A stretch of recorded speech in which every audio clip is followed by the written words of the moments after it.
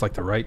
So what we'll do is we need to convert these double angle formulas. So this is going to be 1 minus. So we'll have double angle cosines the same. There's a few different ways to do it, but here's one.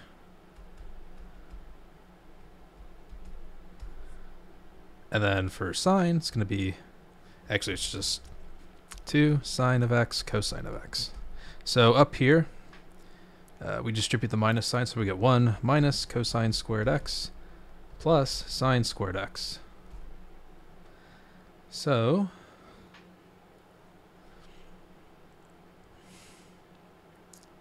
let's see here. We can convert 1 minus cosine into sine squared x plus sine squared x.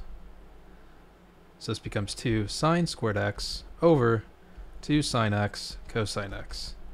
This cancels this out, so it just becomes linear. The 2's cancel out, so we're left with sine of x over cosine of x, which is equal to tangent of x. And that's it. Alrighty, I hope this helped you out. Thanks for watching. See you next time.